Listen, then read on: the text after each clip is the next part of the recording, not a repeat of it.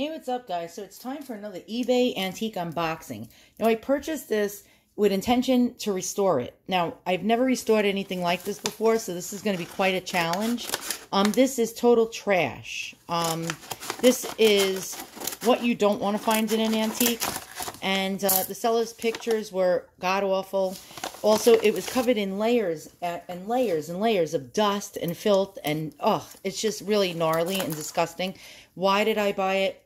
Well, it was really cheap. And I figured, why not try to learn how to restore certain things? So in the future, I can find other pieces like this. And actually, this is my practice piece. And then I can get them for much cheaper if I can restore them. All right. So what is it? I'm not 100% sure. I think it could be like a antique snuff box or a lady's pill box or, you know, like little trinket box. And actually, it's prettier in person than I thought it was in the seller's pictures. And you can see it's jewel encrusted and it's missing a lot of jewels. It's also missing its original freshwater cultured pearls. You can see that. Look at the layers of dust on the rhinestones. Now, if you look on the side, this is why I really wanted it. It has something called, and I'm going to pronounce it wrong because I'm a New Yorker and I can't pronounce French. But it has something called Champlevé. And you can see that enamel work, the turquoise enamel work going throughout it. Now let's turn it around. It may be missing some pearls. I hope it's not missing a lot. And on the bottom, look at that. Look at that enamel work. That is just absolutely amazing. All right, so I have it opened up, and I think it might be made out of gilt brass. And here's the inside. I'm trying to find a marking. Now, I do not know what country of origin this was made in, but I am guessing, and I'm probably not going to guess right. I'm going to look for markings, hidden markings. I'm guessing that it possibly could be Russian. And the Russians were known for this type of enamel work called Champlevé. And yeah, like even Fabergé, the House of Fabergé did things like this. And you'll find a lot of Russian silver icons encrusted in this beautiful enamel going around it. I have Russian silver icons with this same type of enameling going around it. If it's not Russian, it could be French. It could be Austrian. It could also be Czechoslovakian. So, yeah, I guess I won't know. Now, the problem is, okay, first off, it is filthy dirty. I don't know if you can see. Let's try to zoom in on this filth. It is absolutely, look at the crust on the rhinestones. It is filthy. Even the enamel work is covered in layers of dust. And the problem is we're missing rhinestones. Now, we're also missing these little rice pearls. I believe they're rice pearls or seed pearls. And what I am going to do is I'm going to get Brasso. I am going to clean in and out of all the nooks and crannies. I'm going to try to replace the rhinestones that are missing and the pearls. I have rhinestones that I ordered. I ordered Austrian crystals, and I ordered also like glass ones on Amazon in all different sizes and colors to see if we can get anything to match and fit in these little missing spots here. And I also ordered freshwater cultured pearls on Amazon, and I'm going to try, hopefully. The problem is not knowing the size to get.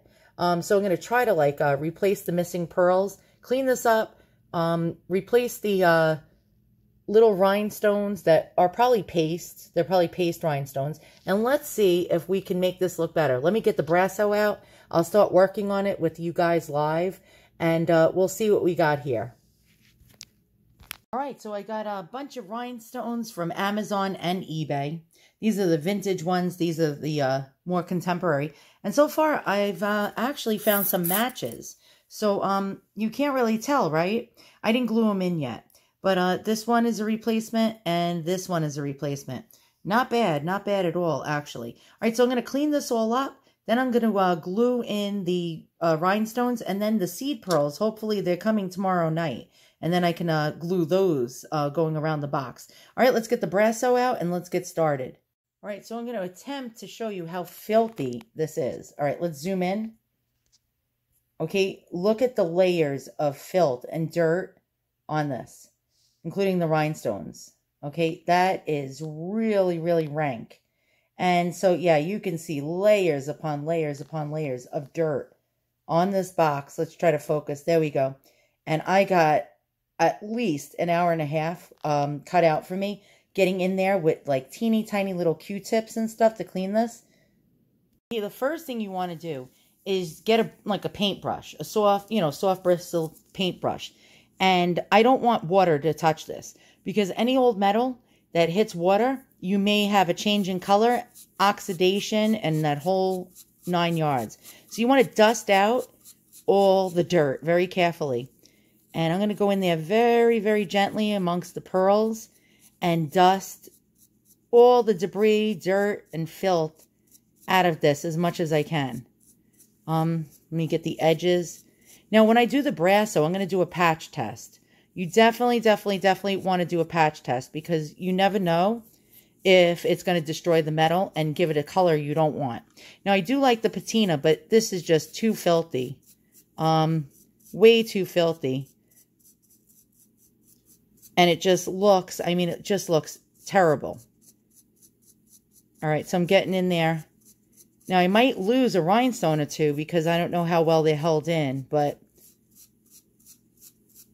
Okay, so I'm getting in there. Let me get the hinge. You don't want, like when you're cleaning it with brasso, you definitely don't want to embed the dirt deeper in there.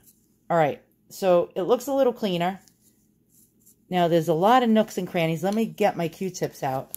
So I got special Q-tips from Amazon. One side is ribbed like that. And then the other side comes to a very, very point, like real pointy point, not like typical Q-tips. I have the brasso, and it's not the liquid form. It's actually like a polish. It's like a creamy polish. And it's supposed to clean stainless steel, chrome, aluminum, pewter, bronze, brass, and copper. We're going to do a patch test. So what I am going to do is I'm going to squirt some of it into a throwaway container. And so I can dip my Q-tip in there. And because then it'll go all over the place. I'm going to choose the pointy part. So let me just dip it in. Get the brasso on it. And go generous with it. We'll do the hinge area. And we'll see what happens. That's like an inconspicuous spot. Whoa! Look at the filth coming off of this. All right, so now I'm going to use my ribbed side.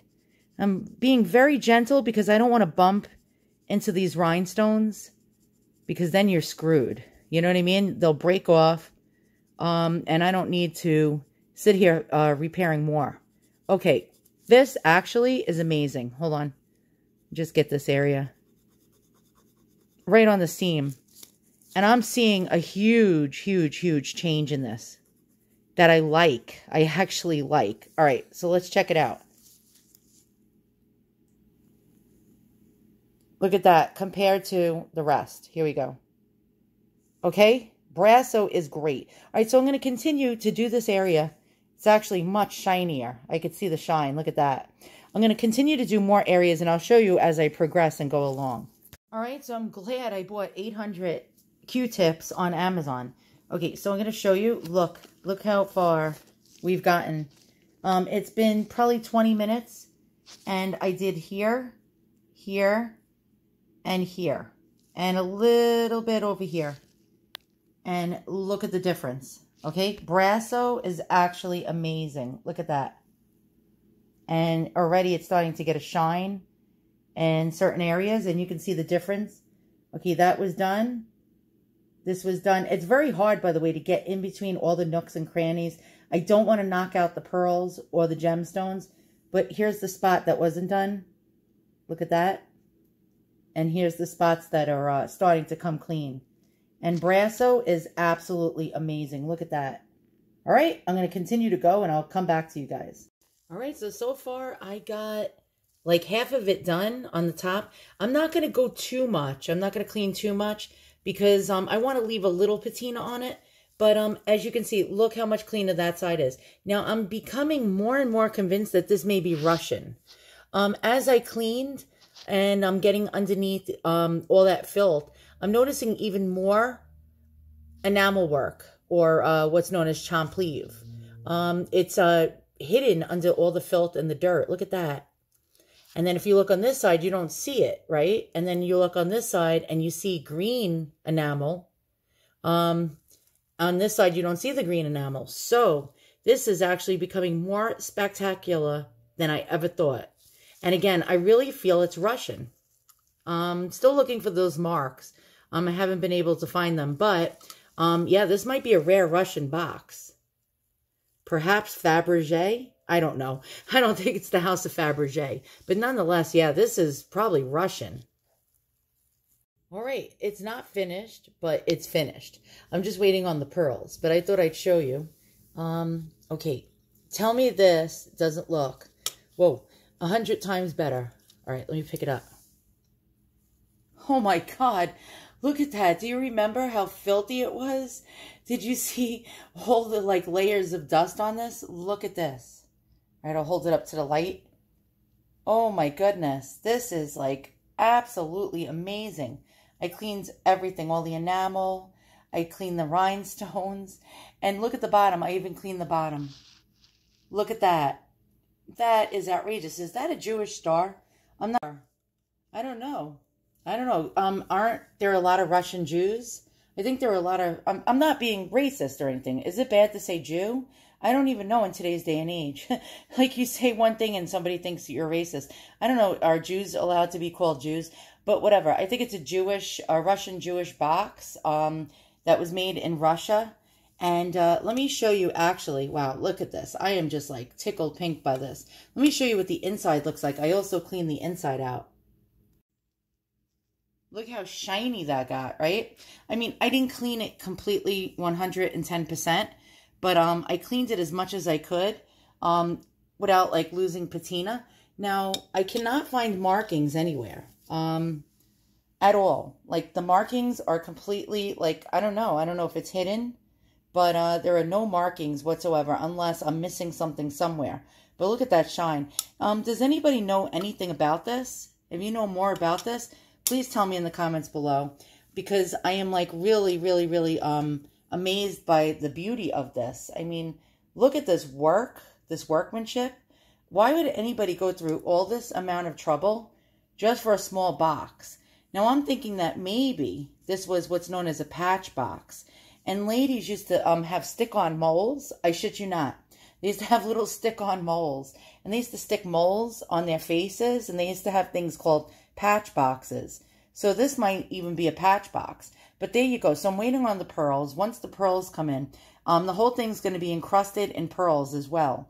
And yeah, there we go. All right, guys. Thanks for watching another one of my antique restorations. I had a lot of fun. And I will see you guys all soon. So long.